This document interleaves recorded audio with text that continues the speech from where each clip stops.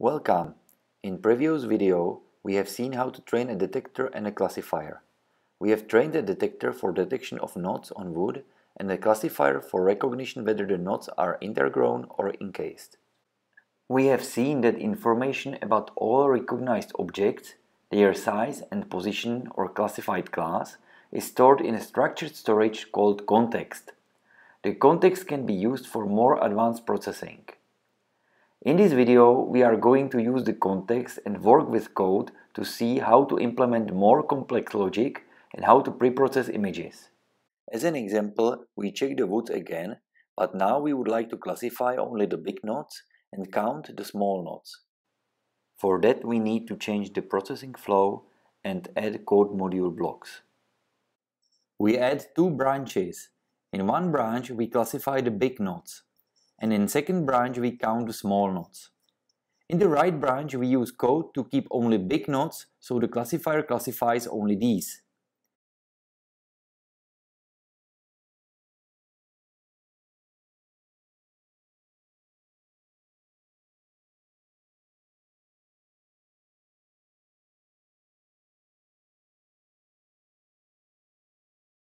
In the left branch we keep only small ones.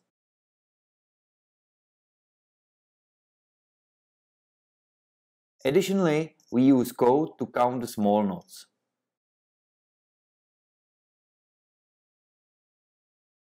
During the processing, both branches run in parallel and their results are being merged.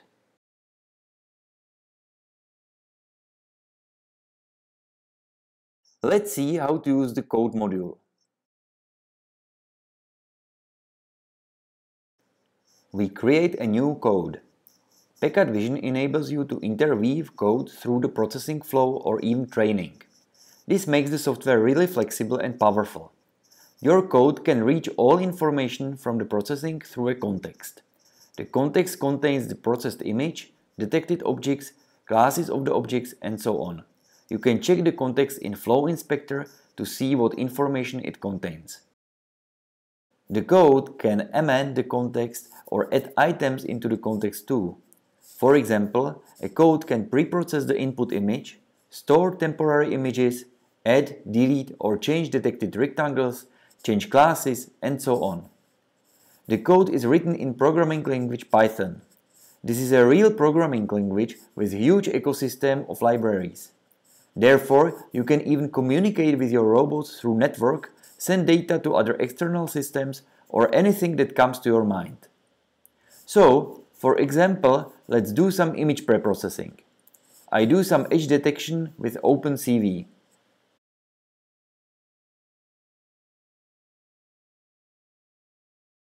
Now let's check the results. These preprocessed images could be, for example, taken as an input to other training and processing. Okay, but we don't really need this now. What we want now is to filter out big or small knots.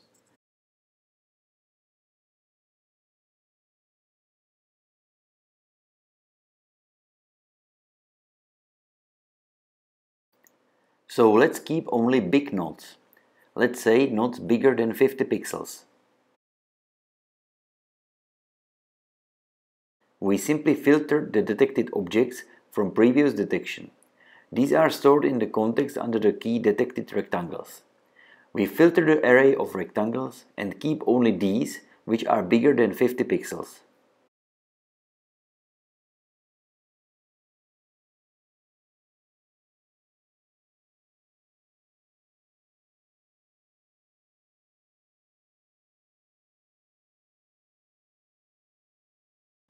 Let's check the results.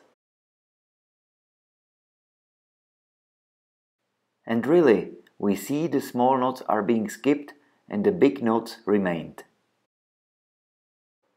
Now we want to classify these big knots. First, I turn on the code we have written now so it is being executed in the processing flow. In the classifier module, I choose the model which we have trained in previous video. As we can see, only big knots are being classified, and small knots are correctly skipped. Now, in the left branch, we want to count the small knots. So again, we similarly add code which keeps only knots smaller than 50 pixels.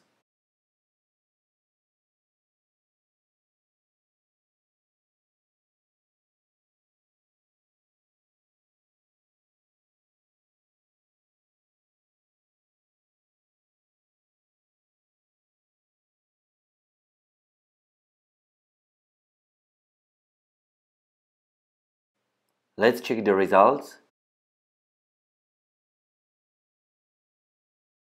And yeah, the small ones are being kept and the big ones are being skipped. And again, we activate the code. Now we want to add a code which counts the knots. And to visualize it, we label each knot with its number.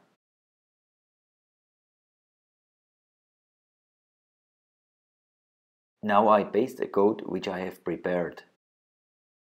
The code simply iterates through an array of detected rectangles. For each rectangle, it writes sequence number into the image at position based on coordinates and size of the rectangle. So let's check how it works. The small knots are counted and their sequence numbers are written directly into the image. The big knots are skipped because of the preceding code which filters them out. The code works correctly, so we activate it. Now let's merge both branches. The contexts of the branches are merged automatically. We can add a module which uses the merged context and could do some final processing.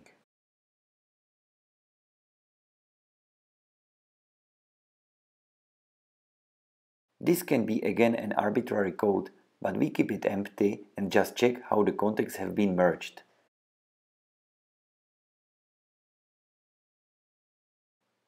Let's see the results. Everything works as expected. Small knots are being counted and labeled and big knots are being classified. Let's check a few of the images. Yeah, we can be satisfied. It works well. This is quite a simple flow, but for complex flows it is handy to use Visual Flow Inspector to see what is in the context and how the processed image looks like in each step of the processing. We see what changes each module performed in the processing flow, and we can check the context too. In this video, we covered how to use code and how to create complex flows. Check our next videos to see how to use other features of PEKAT Vision. Thank you for watching.